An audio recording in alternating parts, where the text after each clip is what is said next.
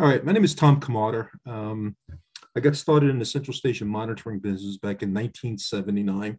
I'm one of the pioneers of the central station monitoring business. I walked into the technology of video monitoring, and I thought it was the best thing since sliced bread. And the first weekend that we got our customer hooked up, and happened to be in Middletown, New York, we had 1,300 alarms in one weekend, and everything and anything caused a false alarm.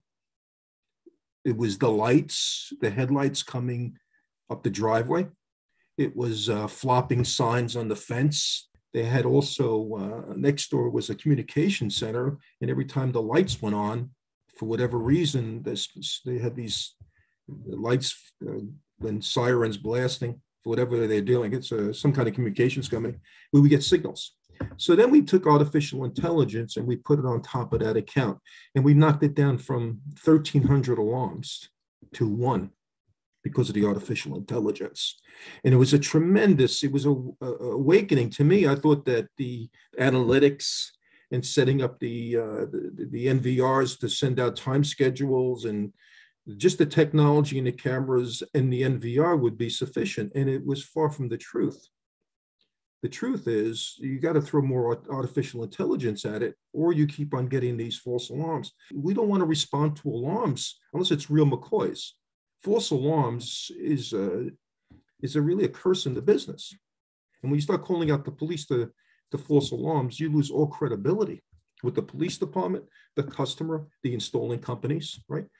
What I see moving forward is I'm responding to a video alarm. Because now I'm getting the alarm and I'm responding at time of alarm, or I'm getting the video event at time of alarm, and I'm responding to the authorities at that moment. And let them go and respond with guns drawn. What am I going to do? Notify an end user, or they're going to get it on their phone as a DIY product, and they're going to look at this event and say, okay, I'm going to jump out of bed at this point, and then do what? You got to put your pants on. Don't forget to put your pants on, and get in your car. And then you're going to drive how fast to get to that location. Then what are you going to do when you get there? Are you going to put yourself or anybody else in jeopardy, their life in jeopardy? So what I'm saying is, if I get the video event, I get the artificial intelligence eliminating the event. The video is now going to my operator, who's the human intelligence, and they work in conjunction with one another. So that's really validating the artificial intelligence signal. I notify the authorities, they respond. Then the responsible party is notified, they respond. At least the police department and the notification person, the responsible party person, is there at the scene together. And the officer can go in there with his guns and flashlights and dogs or whatever he's got, and let the end user, the subscriber, walk in there behind him. And not only that, he gets out of bed. Let's assuming that it's 3 o'clock in the morning, and that's when burglars come out and do their thing. They'll do it 3 o'clock in the afternoon on a commercial location, especially in a yard that we're protecting. Could be scrap, it could be cars, it could be a construction site. They're going to do it in the middle of the night where it's dark out, right? And at 4 o'clock in the morning, even if the customer is awake and about, what are they going to do? Are they really going to get in their car? How long will it take them to get there? Can they possibly get into an accident when they get there? Whose life did they kill somebody else responding?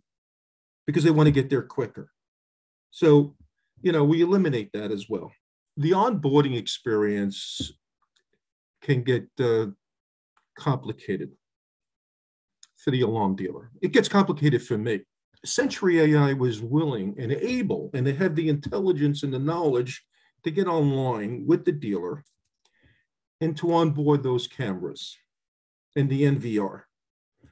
There's a lot of adjusting going on. There, a lot of corrections being made, and it's a learning curve. And Sentry was smart with their staff and their patients, and they understand that the customer has to be paid attention to at this point, puts the time and the effort into it. And that's old school.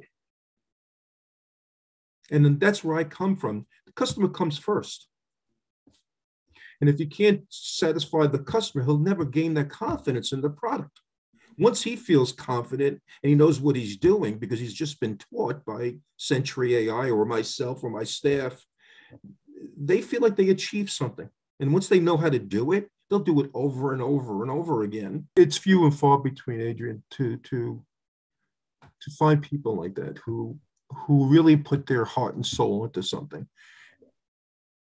And me being old school, that's the way I grew up. I was like, you went to a customer's house, you fixed their television, said they didn't like something on that screen, you had to fix it. You weren't leaving that house until they were totally satisfied. And that seemed to was embedded in my brain cells over time to satisfy the customer, because you know what? At the end of the day,